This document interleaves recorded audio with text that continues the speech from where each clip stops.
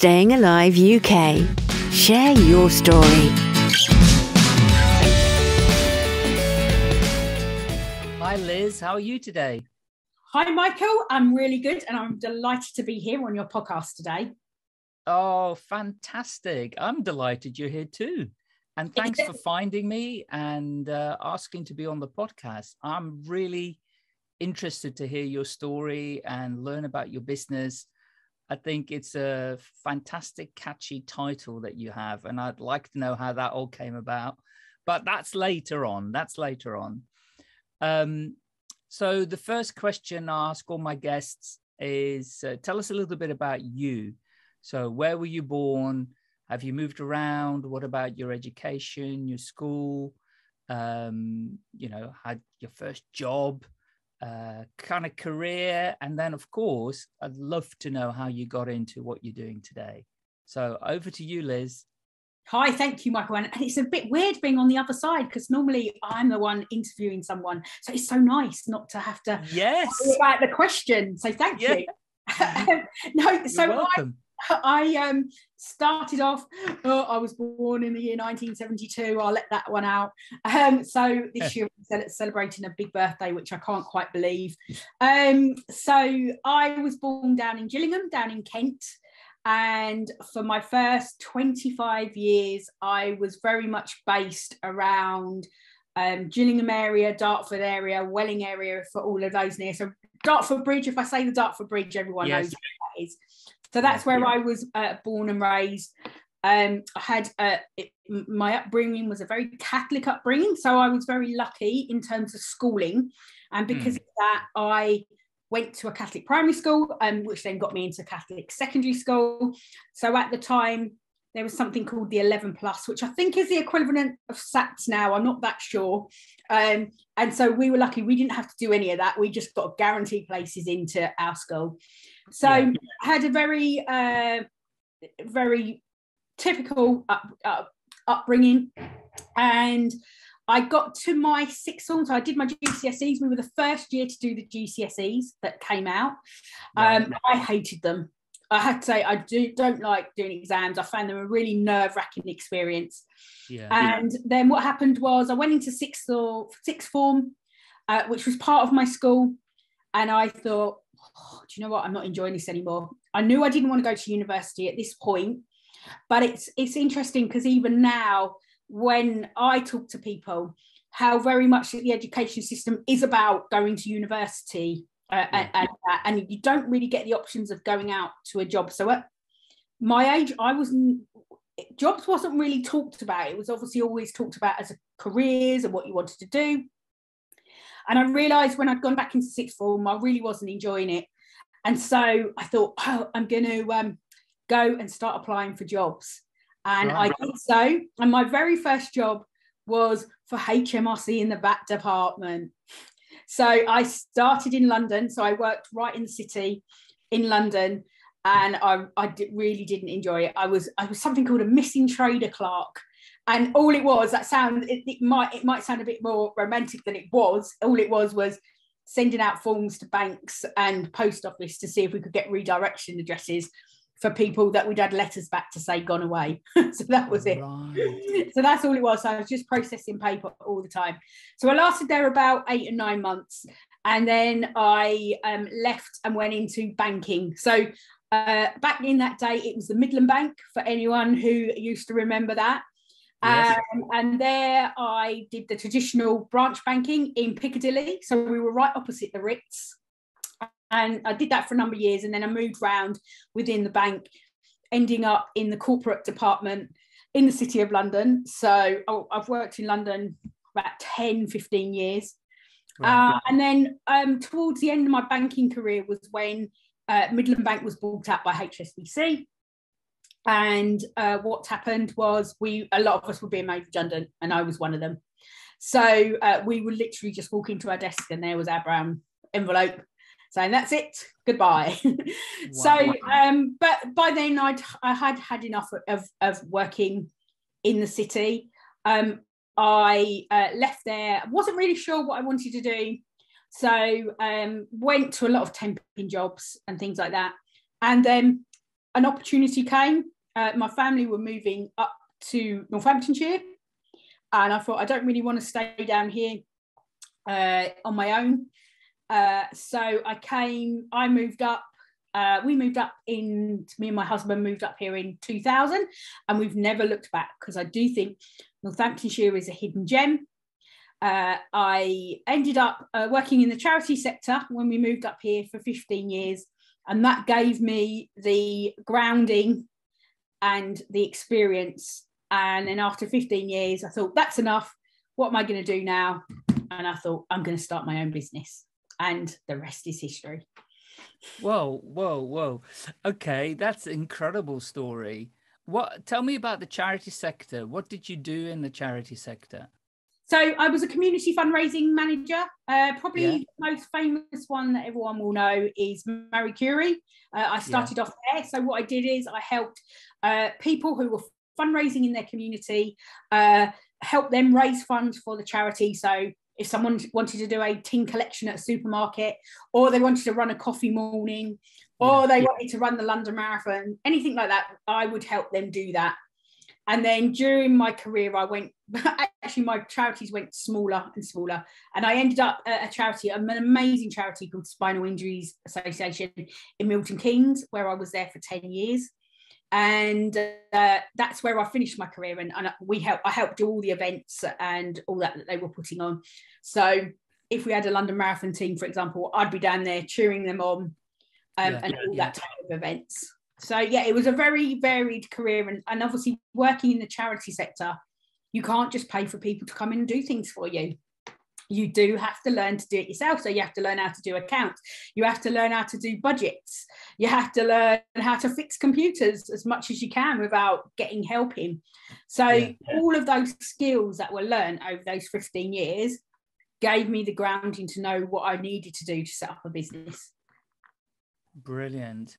Yeah, I mean, I did some volunteering in charities, so I'm very familiar with a community fundraiser and what they have to do. I was always helping in that area of the department as well. So that's brilliant. It does give you an all-round kind of experience, which is incredible. Yeah. But is there, in your family, do you have people that started their own businesses at all? So I have an uncle on my dad's side here. Right. My uncle and my cousin went into business together, and now they're running a really successful surveying firm down in London. They employ over 70 staff. So I've always, whenever we met them at functions and that, it was so good to hear their story. And my husband worked for them for a little while, just doing the odd job to help them out as they started their business. And I thought, you know what, I want to do something like that, and I want to be able to sort of emulate them. So I sort of taken down another path, and that's how, I'm really in awe of what they've been able to achieve in the 20 years they've been running their business. And I thought, you know, this is something I could do too. I've got the skill set. I'll be able to do it. All right. So that's really interesting. So you got some inspiration from them. Yeah. In terms of, you saw them working for themselves, not working for a boss, having a, successful run with it all. And you thought, this shouldn't be so difficult. I'm going to have a go. Yeah, absolutely. But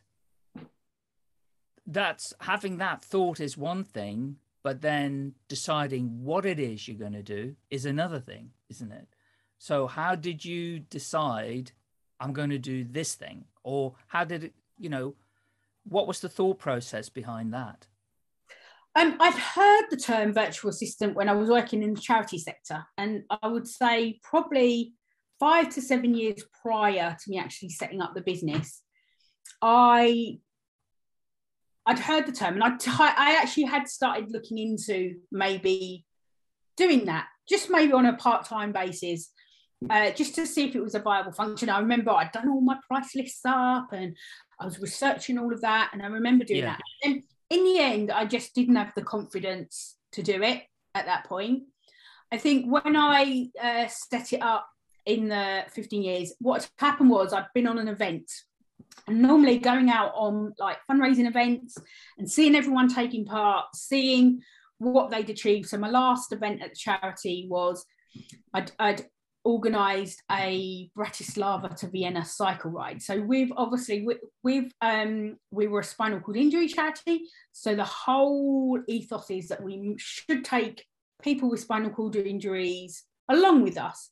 So we'd done this event 3 or 4 years running, and the experience of having spinal cord injured people along with able-bodied people, it was really empowering for the people taking part.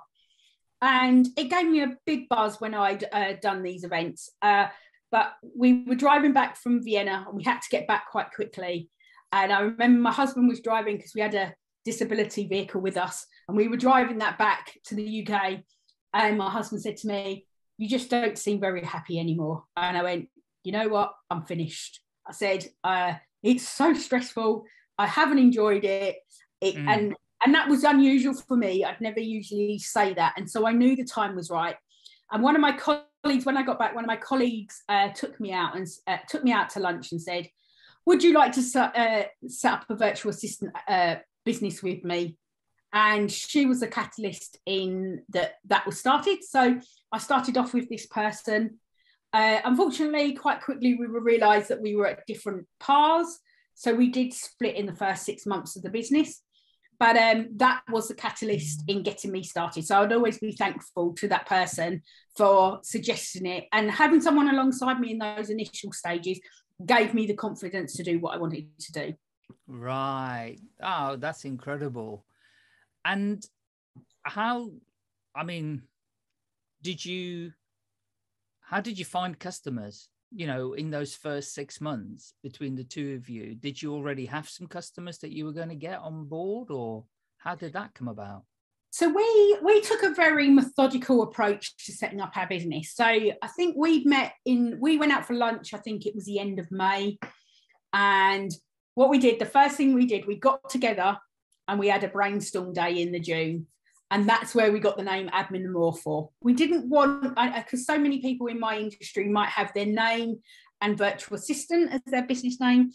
We wanted something a bit different. We wanted to encompass admin and more and not be specific to one person.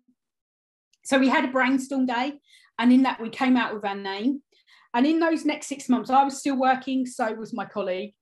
Right. And in that 6 months, what we did, we set up things like our website. We started working on our website so it was ready. We started working on our marketing. So while we were still employed, we did all that work, and we started to putting some feelers out about work. Then I left work in the December, and then from January onwards, I just networked morning, evening, lunchtime, and for that first good 2 to 3 months, I just networked, and that's how we got our clients. And what we did, we just said, "Look, just try us for one task, see what you think," and then we go from there. And then that's how our business gradually built up. Oh, that's beautiful. I always love it, because I made this mistake when I set up my own business. Although I'd kind of started flirting with starting my own business whilst I was still working, a bit like you, doing stuff in the background. But I didn't have, even when I started my own business, I didn't have any kind of income coming in, like staying working for a little bit, So it was really like a cutoff point. It was like day 1 you stop and day 2 you start type of thing. And that was really, really tough. And the way you did it sounds more elegant, that it was a slow transition to begin with, and then you got going. And with the networking, when you said, 2 to 3 months, you just networked, did you go to like breakfast meetings all over the place and, promote your company that way? Or how did you do the networking? Yeah, we literally went to breakfast meetings. I went to lunch networking meetings, evening networking meetings, that wherever there was the opportunity that we could go, we would do it. I think also one of the things that I would always say to someone who's starting out, and this worked really well from us, and a bit like something you've just said. I think the key is, yeah, we definitely did it the right way, because we were working, so we were getting money to help with our startup costs, really, in that initial, because it's expensive in that first time, because obviously you need to get your branding and everything sorted, your website. So we kept working, but then we had a date in mind when we were going to stop. Because I stupidly was under the illusion thinking, well, when I finished in December and then I'm self-employed as is January the 1st, that I would have loads of time. Like, because I thought, oh, well, I could do the business then and that. Oh boy, that is just simply not true. If you really want to make it a great success, you've got to get out there. You've got a network. You'll be working. I was doing like 60, 90 hours a week when I first started. And you'll hear that from a lot of entrepreneurs, that they will do that. And you just have to build your business. You've got to get out there. You've got to do things to be seen. And that's the biggest thing you've got to do in business. But the key is to have that date when you're going to stop employment. Otherwise, you just won't be able to concentrate enough, give it enough attention to make it the success that you need it to be. And I always say that to anyone, because I'm happy to talk about how setting out on this path of entrepreneurship, because I love it. I'm so glad that I've done it. But I do talk to people who are still working and they go, oh no, like I won't be able to give up work for several years. No, set a date. That's your goal. That is one of your goals. Finish work and then concentrate 100% on your business, and you will make it a roaring success. I mean, it's fearful, isn't it? There is an element of fear, and you've got to push through that, and you got to believe in yourself and believe that it's going to happen. But we also know that loads of small businesses fail in their first couple of years, and it's not for the faint-hearted, let's put it that way. No, I see a lot of people come in and have the attitude, oh, well, all I've got to do is set up my website. I've got to just have my leaflets, and then everyone will just come flocking to me. And then I think that's why a lot of businesses fail in that first year, is because the reality of the work. And this is why I'm trying to be realistic. I don't want to put anyone off, because it is a really nerve-wracking time. I do remember the 1st of January waking up thinking, oh, I'm not going to get my salary check this month, because I'm on my own. And those first 6 months are really scary. But if you've got the mindset just to keep finding those opportunities, you will get through it. And you might have to make some hard decisions about what you're spending at that point. But if you do it right, you'll get it back. Eventually, you'll get it back. You might have to make some sacrifices at the beginning. And obviously, they always say try and put 3 months living costs away in a savings account, so you've got that fallback while you're building the business. But I think, I've seen it several ways why businesses do fail. It's the reality of not being paid regularly until you get those regular clients. And it is also that a lot of people think you just need your website and that's it. You'll start earning money hand over fist, and it isn't like that. Doesn't work that way. No. I mean, I remember what I did. I had an obsession with having print at the time. Yes, was having a website, but having lots of printed literature, right? And I spent a fortune, and I had my garage full of boxes of printed literature. And the reason why was when you went to the printers and said, okay, I need 100 leaflets. They said, well, if you print 1,000, it's going to be cheaper. Really? Yeah. Oh, okay, then I'll have 1,000, I mean, I put them in the skip in the end, this is years ago, but I printed 1,000 leaflets. Then I said, I need to get myself known. So how can I do that? Oh, I know. I mean, my business is different to what I did at the time, but I need to go to the NEC show, and have a booth there, and with lots of printed literature to hand out. and of course have a tiny booth, and it costs a fortune to go there, you know.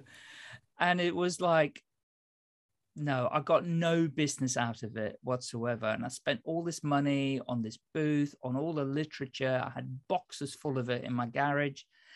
It was heartbreaking.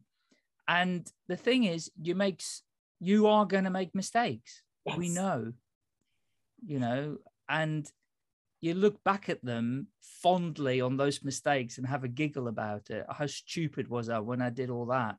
Because you're now a lot wiser than you were at the time. Yeah. And business cards, that was the other thing. You know, you go, I'll go to a graphic designer, have this beautiful business card designed, and then I'm going to go to a printer and print these business cards. And the graphic designer will recommend a printer who's really expensive.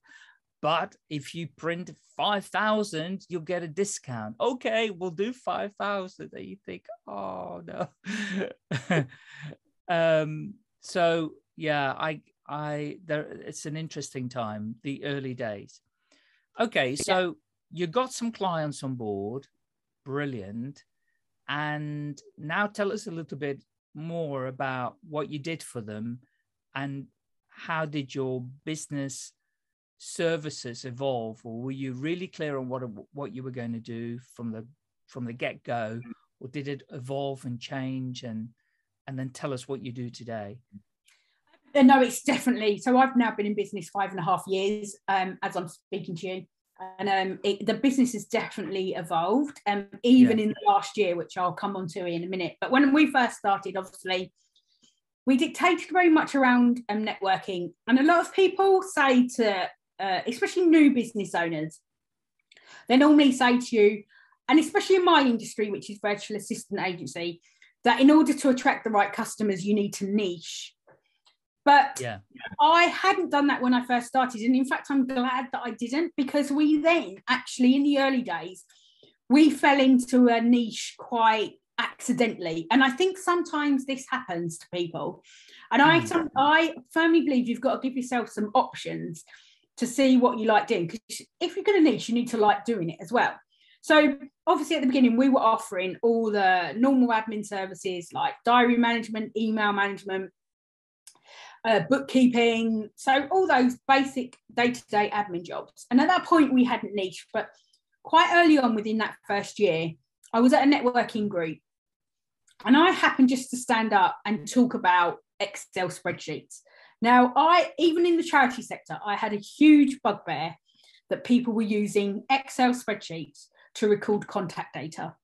Yeah. First, because it goes out of date really quickly. If you're not updating it, it goes out of date really quickly, and things can get lost. So I was always a big advocate of databases, or CRMs, whichever you like to call it. Yes. But because in the charity sector, we're always told that we're behind the curve with everyone else, it wasn't a service that I thought that I could offer small businesses, because I thought, oh, well, everyone must know about CRM in businesses and databases because they've been around a long time. It's a must in business. Yeah. And I happened to stand up at a networking group and did a presentation about my hatred of Excel spreadsheets.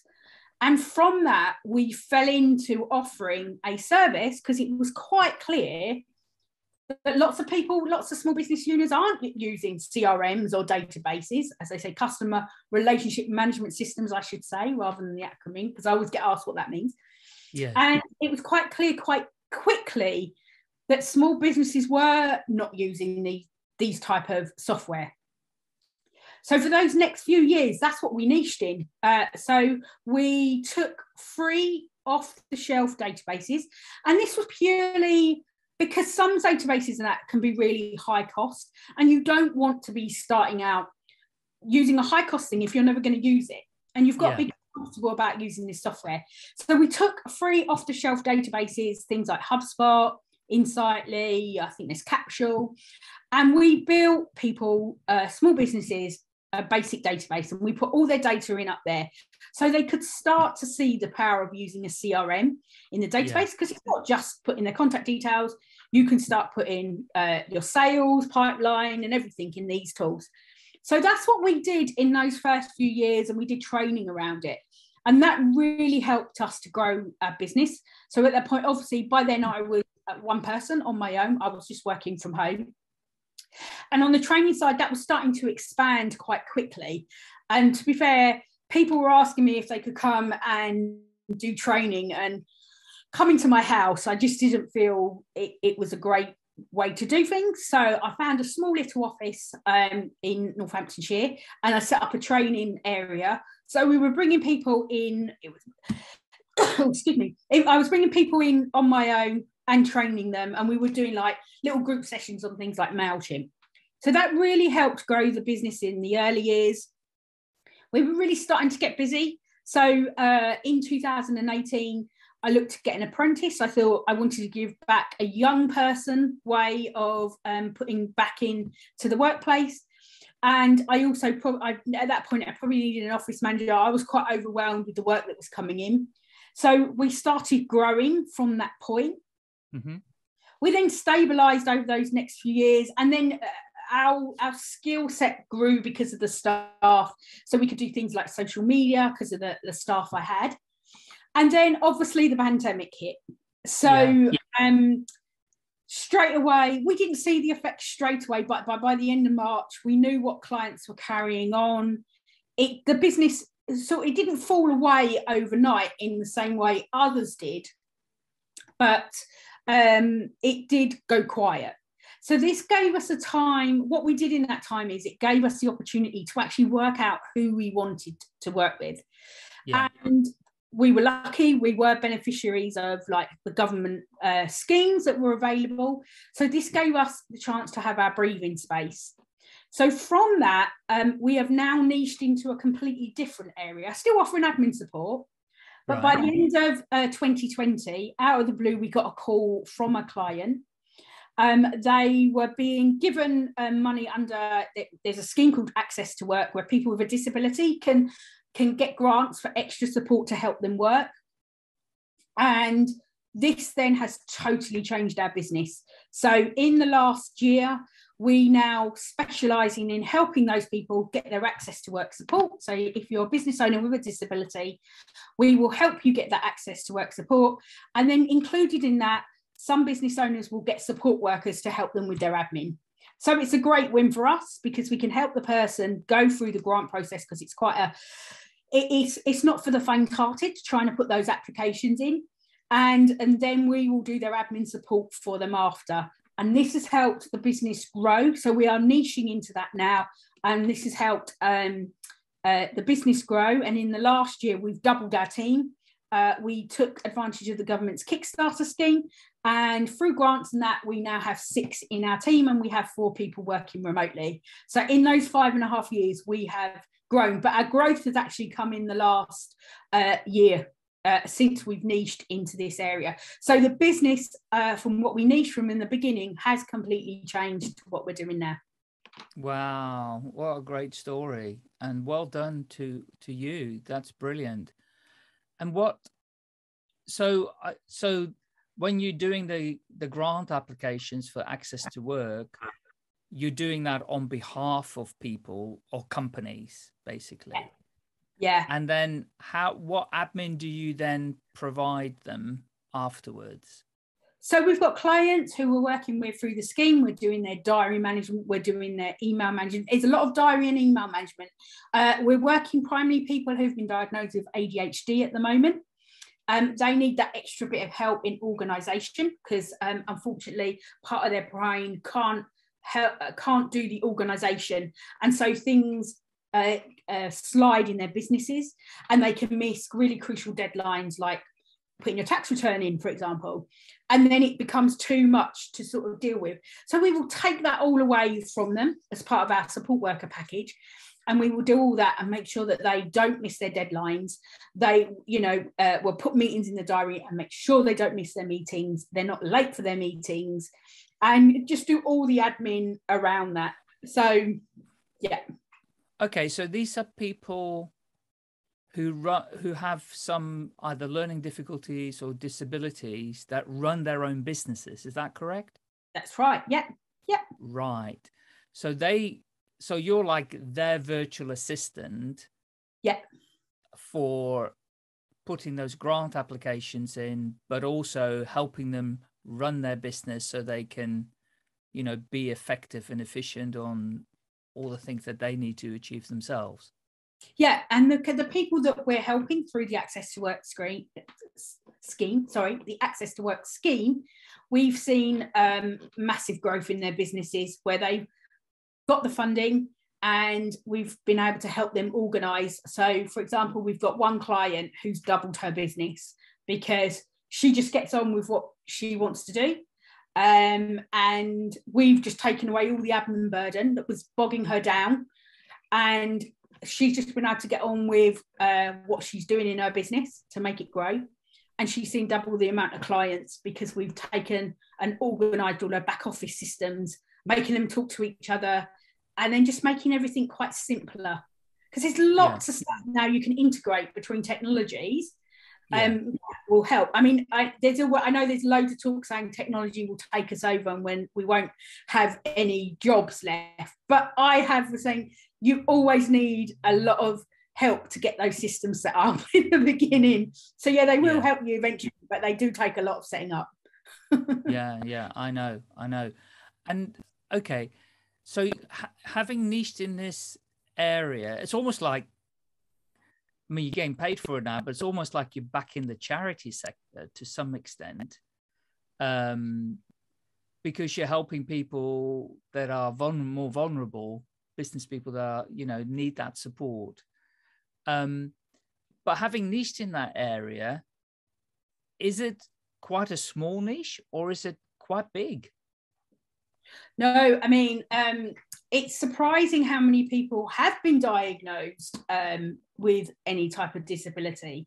And the issue is that they just don't know the support that's out there for them. And I think this is what's horrible about things in the way, I don't know if you call it our lives and that, but I came from, and being in a charity like Spinal Injuries Association, you know, people with a spinal cord injury sometimes got forgotten, and that's just not fair. But when you brought them in, you offered if they wanted to come in to say volunteer for you, you would see their lives transform before your eyes. And I'm not just saying that just for an effect because I'm on a podcast, but it gave people a sense of purpose, that they knew they were going to come into the office. They knew that someone wanted them to come in and help them. And I think likewise, like as you say, I'm coming back to maybe my charity roots, but this is what I'm seeing with the Access to Work. So, for example, I've just helped someone who had a brain injury. I mean, it wasn't so bad, but again, it was all around to do with his organisation. He might have been forgetting appointments and stuff. And he's just been awarded, because it is a long process. So you're talking about 3 months or so before you even hear anything. And that itself can be quite frustrating.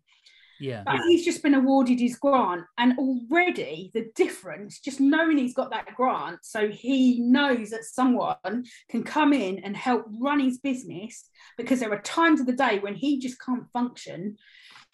Because he might, you know, he can't have the attention span that we can keep going for 8 hours a day. He can't have that.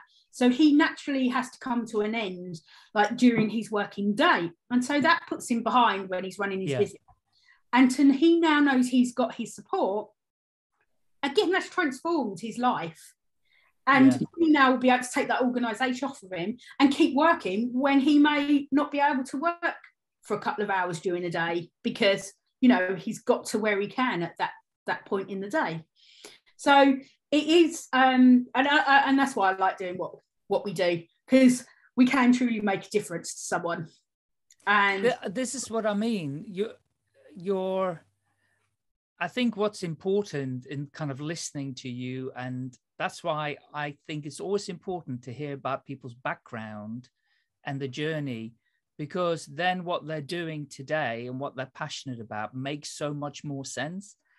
And because of you mentioned the changes in people with the spinal injury and when they volunteered, etc., because that's in your mind, that you've experienced that, you know what it means to people, you have that empathy.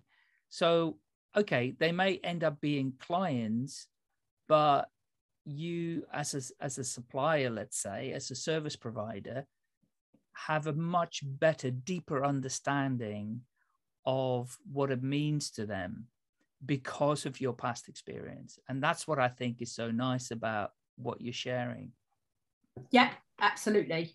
Honestly. And I always say to anyone listening, if someone's got a disability that you come across, try and give them a chance, because even if it's like an employee route, so say if you're in a company and you come across someone with a disability and you quite like them, and I say it like that but give them a chance, because if you can give someone a chance, they will always make your best employees. And again, we saw that at Spinal Injuries Association, and so we're open to, we try and give opportunities to people with a disability here for work experience as well, so they can come in and just feel like a sense of belonging, because in my experience, they will make your best employees, and they will stay with you, as long as you treat them right, obviously, they will stay with you forever. Yeah, fantastic. So that's where most of your focus is now today, is it, Liz? Absolutely, yes. We have got a couple of new things that are coming, but related to that type of service. But yeah, we've realised that, you know, we can get a lot of work from that, because I say lots of people are putting in applications for access to work.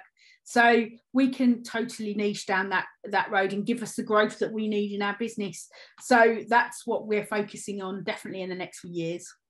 But how do you find those people? How currently do you go out and locate them and say, we can do this for you, can we help you? So we're putting feelers out to disability charities to say, look, that we can help people with your access to work applications. So we're in the process of sending out articles and that can be used in like local village magazines, and just to say the value of what access to work can bring.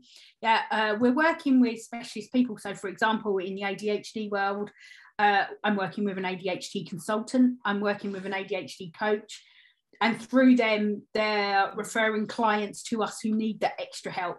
So often I get comments saying, I've just given up with access to work because there's all this information they want. I just don't know how to give it to them. So we have information that we can give to you to help you. The forms, we've got templates that we can give, suggesting like types of tasks that you want to use. We'll do that after getting a few answers to some questions. We'll do all that initial application through. We'll support you through, because there's an assessment. We'll support you through that. We'll provide all the quotes for you that you need for if you want bits of equipment, because you can have bits of equipment to help you in your job, as well as a support worker. We will get all those quotes for you, so you don't have to worry about it. And so we encourage you not to give up in the process. Yeah, it's just about reaching out and telling everyone what we do. Brilliant. I love it. Love it. I think it's really, really amazing. And it is quite unique. I think it's, I've certainly have not heard about this at all in terms of a service. And so I have a question for you about CRM systems. Okay. Because you're a bit of a professional in that area. If someone said to you, I want to buy a CRM, I want to use a CRM system, Liz, tell me, which one do I get?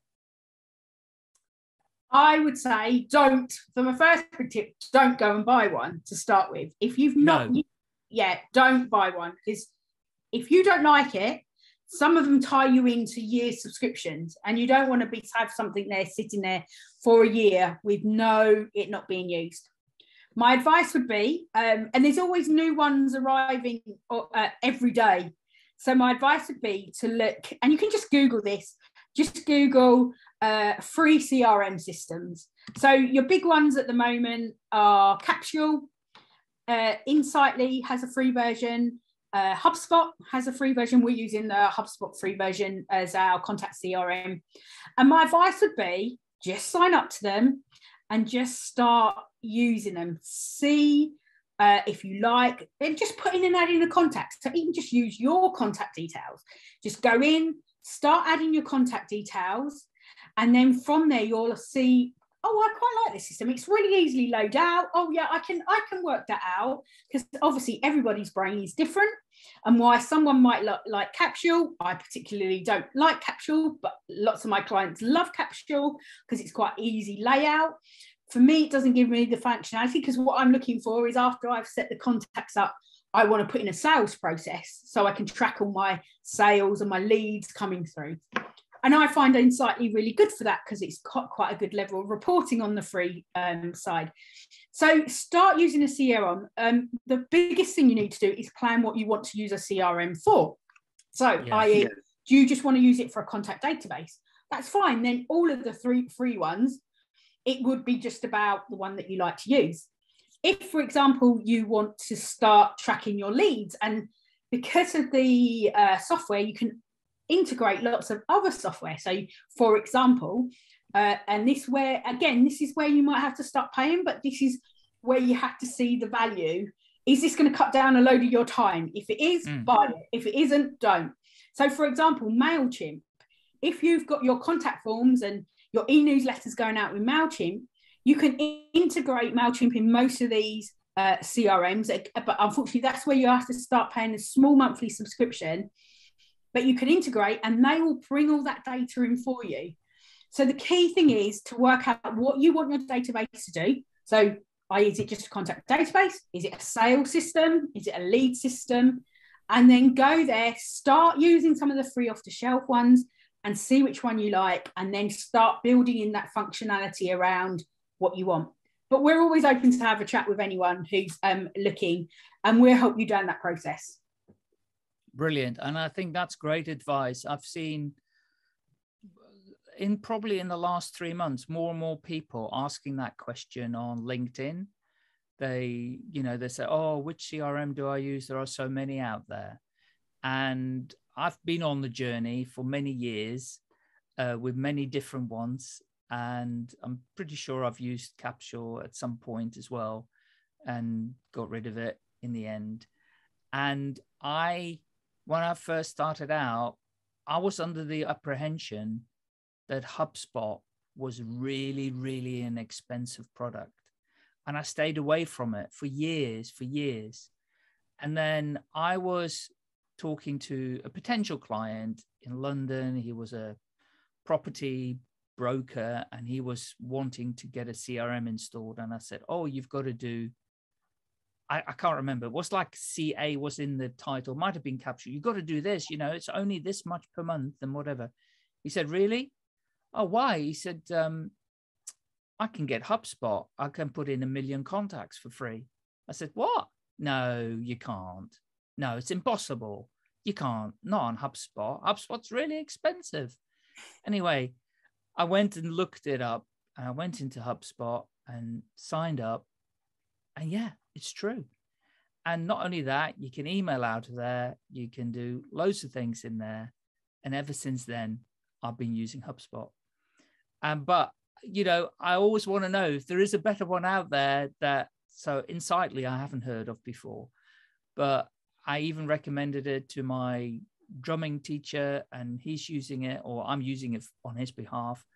And it's incredible how there are free things out there. Obviously, if you want more functionality, then you'll have to pay for it. But you do get a huge amount of functionality for free, which is incredible. And at no point have I been hassled to sign up to a paid version. That's true. And we use two. I'm being greedy. In here, we use two. So we use Insightly. So we use HubSpot for all our contact data. We have all our email newsletters feeding into HubSpot because I think it's a great tool, and it's good. Didn't quite like the lead system. I found it a bit complicated. So for my leads, we have them all coming through Insightly, because I love the reporting on Insightly in terms of how many leads you've converted and stuff like that. So we are using two, but they integrate both together. So we've got the integrations coming through something called Zapier. So everything's talking together. But as I say, I love HubSpot for, as you say, you can email out of it. You can do some basic email newsletters in it, which is amazing. And all of that. And that functionality from our website works really well with HubSpot. Not so much with Insightly, but as I say, we have our lead system in Insightly, but they both talk to one another. So we use two at the moment, 2 free off the shelf ones. I think we'll be going to a paid version quite soon because of what we're asking our systems to do soon. Absolutely. But just go with the free versions first. There's no need to pay while you're working out.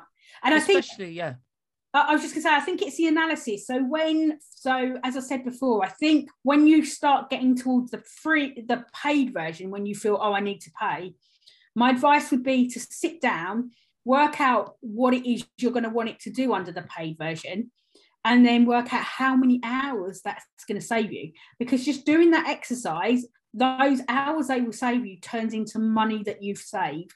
And time you can be using on anything else. So, for example, if you're charging £40 an hour and there's a task that's going to kind of automate into your CRM, it's going to save you the hour once a week. Like, it could even just be adding contacts. You could then earn that £40 somewhere else. And that's a really powerful exercise to do to make sure if the paid version is really going to work for you. And I do that for all my automations now. I sit and work out how much time that's going to save me. That's amazing advice. Yeah, that's great advice. Well done. Thank you. Okay, Liz, is there anything that I should have asked you that I haven't got out of you before I ask you where people can find you? No, I think I've covered my story. I've told you what we do. And but as I say, if I can talk databases all day. I love, as I say, I feel data tells tells you such a story about your business that it's a really, really powerful tool. And if it's the only thing you do in your business when you're starting out, please just get a free off-the-shelf CRM just to start you, because that will help you grow your business no end. Brilliant. I love it. Brilliant. So where can people find you? Share us all the different locations and how they can learn more about you. So obviously we've got our website, which is www.adminandmore.co.uk. You can find us on Facebook and Instagram, and our handle is Admin and More. And you can also find me on LinkedIn, and that is Elizabeth Wright, Virtual Assistant, and you'll find me under there. So there are 4 main channels that you can find us on. Brilliant. That's really good. Thank you for all that. I'll make sure they're in the show notes. It's been really amazing to hear your story. Wishing you fantastic success with a really worthwhile cause that you're supporting as well. So thank you very much for coming, and speak to you soon. Thank you, Michael. Bye for now. If you've enjoyed this podcast, please rate, subscribe, and share at will. I'm always looking for more listeners and guests, so do get in touch, please. You can find me pretty easily by searching for Staying Alive UK. Thank you. Staying Alive UK. Share your story.